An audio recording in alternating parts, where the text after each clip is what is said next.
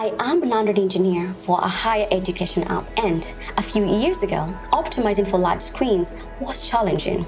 But now, alongside the growth in large screen devices and new innovative tools which make developing easier, what are the latest innovation in hardware, and what does that mean for us developers? First up, at MWC, I visited the OPPO booth where I got to hold their latest foldable, the Find and to Flip. I think the most important feature would be the camera, just the fireplace, and you can take a selfie very easily. You can choose the music very quick in the outer screen, so you don't have to open the phone. And the other one, we provide some very handy tool, like a calendar event, like a timer. We should remember the button could not be too small, or that would be very hard to use. Because the screen is quite bigger, so I think we can have a lot of opportunity in this screen. Next up, I was excited to learn more about the launch of the Phantom V Fold. When the device is folded, thanks to its micro-curved screen, it is like a perfect fit. When the device is unfolded, it should be useful in many occasions. So if you look at the business, so the large screen provides a vital tool for meetings, for presentations, improving the way of communicating. If you look at it from entertainment perspective, the screen again offers an immersive visual experience which is perfect when playing the games or watching a video or a movie. We expect the developers to take the full advantage of the size of the screen, the powerful technology that is embedded into the Phantom V Fold, and of course the iOS 13, which is our own operating system that we have specifically developed for this device, providing the best user experience. Next, I headed to HONOR to hear all about their new devices, the HONOR Magic VS. HONOR Magic VS comes with a 12.9mm super slim and gapless design. It's powered by the all-new Magic operating system 7.1, which is based on Android 13. It provides a number of smart features that enhance productivity. Simply swipe down with 3 fingers, you can save the online articles anytime. HONOR Magic VS supports vertical split screen for both single app and 2 apps.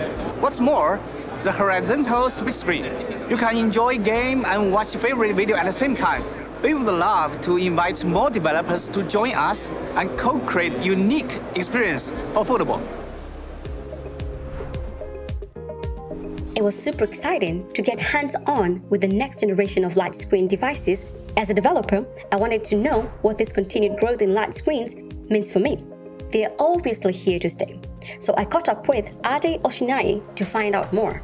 So this is the start of an exciting new phase for the large screen ecosystem. The devices you've just seen, they cover a variety of price points. They also highlight the diversity of types of foldables that are available in the ecosystem.